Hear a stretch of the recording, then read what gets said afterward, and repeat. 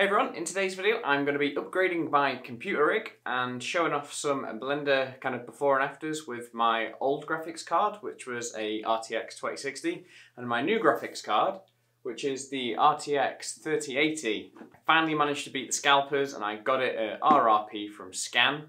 I had quite the moral debate with myself, seeing how much they were going for on eBay. It's like, well, I've got it, do I sell it? But at the end of the day, I knew it'd help me out in my kind of work, so I thought, no, I'll keep it. An extra grand on, like, I would have made about £1,000 profit. It's a lot of money, but it's not like a life-changing amount of money, you know?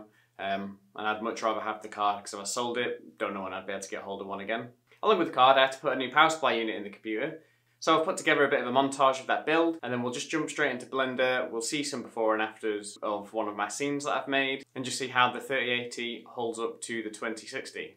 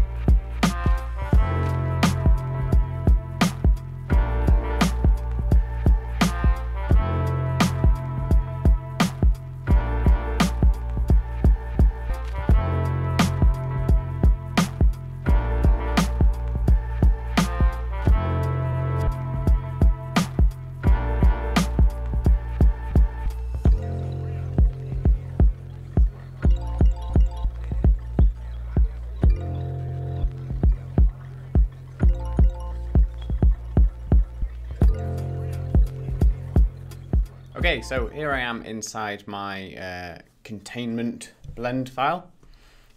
This is on my GTX 2060.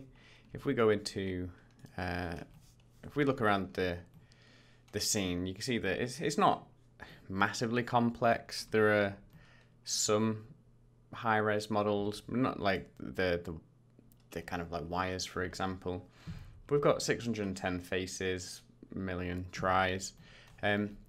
We are currently in Eevee, so if I go over to rendered view, I mean, it doesn't look awful, and this is actually running a bit better than, and it looks a bit nicer than when I last opened this. Which version of Blender am I in? So I've just zoomed into my face there. So this is Blender 2.92. I do have Blender 2.93 downloaded. Okay, so here's Blender 9.3. Let's open it in this one instead.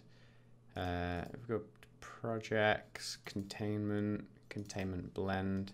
Okay, so here we are back within the blend file in Blender 2.93.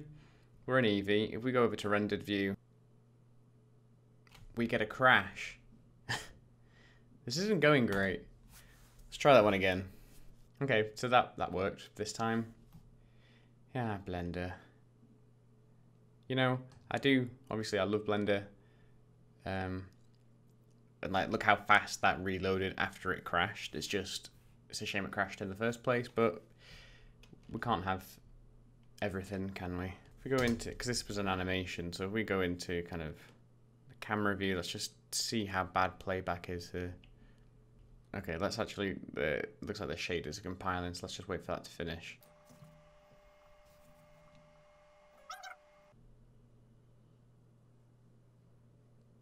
Another crash. Well, that's just great, isn't it? Maybe I will go back to Blender 2.92. Let's try one more time in 2.93. I don't think this is the latest version of 2.93. I think this is the new version. Maybe I should update it, but okay, so here we are within the scene. Okay, let's try and play this through now on the 2060.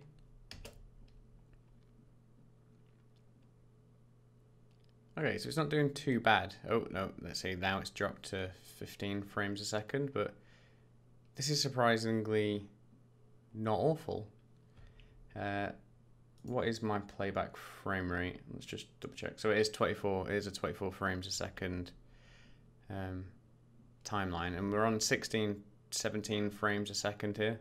Shut those overlays off. So, I mean, it's not awful. I thought it'd be worse than this on the 2060. I think since I made this scene, I have upgraded my RAM. I've now got 32 gig of RAM instead of 16, so that will have helped. So if I try and render one of the scenes, again, this is an EV, not cycles.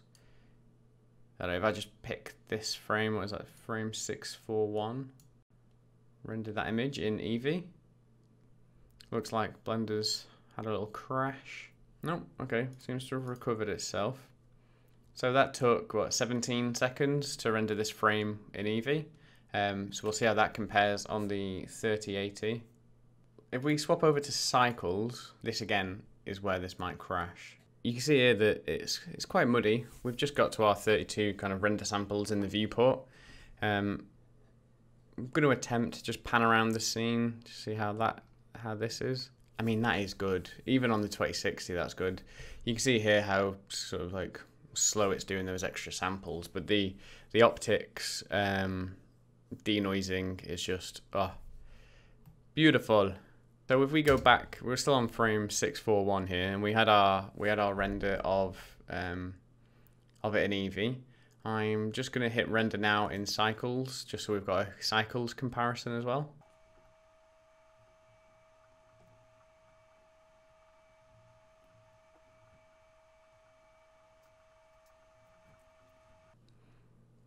Okay, so obviously this looks awful. Got just a lot of fireflies. That's because of the bounce lighting. That was only done at 64 frames. 64 samples.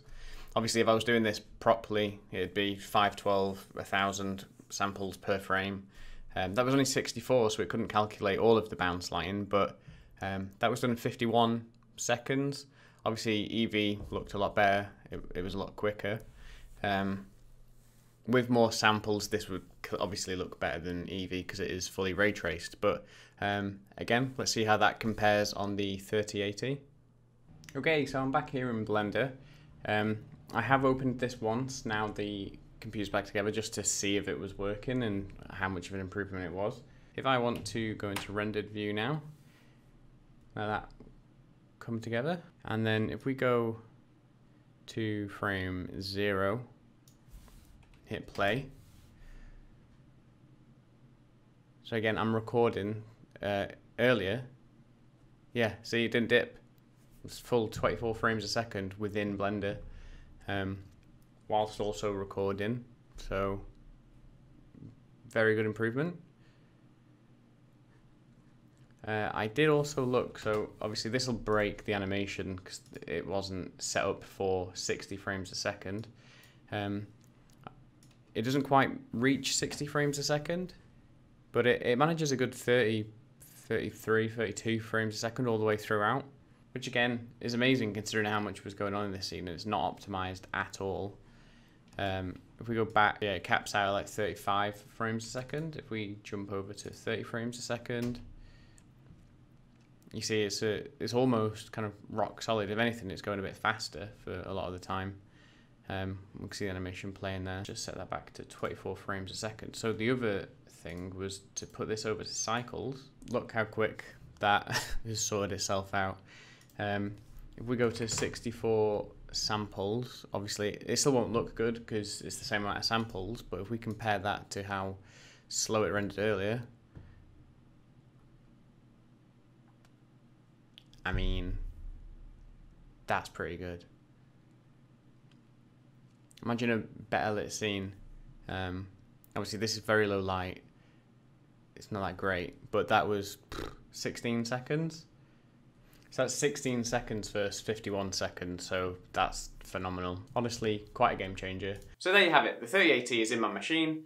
It's significantly improved my render times within Blender, and just the general kind of workflow within Blender is a lot quicker. It's made editing videos much quicker. Premiere Pro's timeline is just so much quicker to scrub through now, especially with 4K footage. And yeah, I'm just very happy to have got that in my machine. This has been a bit of a different video than I've been putting up on the channel previously, but hopefully you liked it. If you did, it'd be great if you could hit that like button down below. If you want to see more Blender content and more game dev content, make sure you hit the subscribe button as well. But for now, thanks for watching, and I'll see you in the next one. Bye!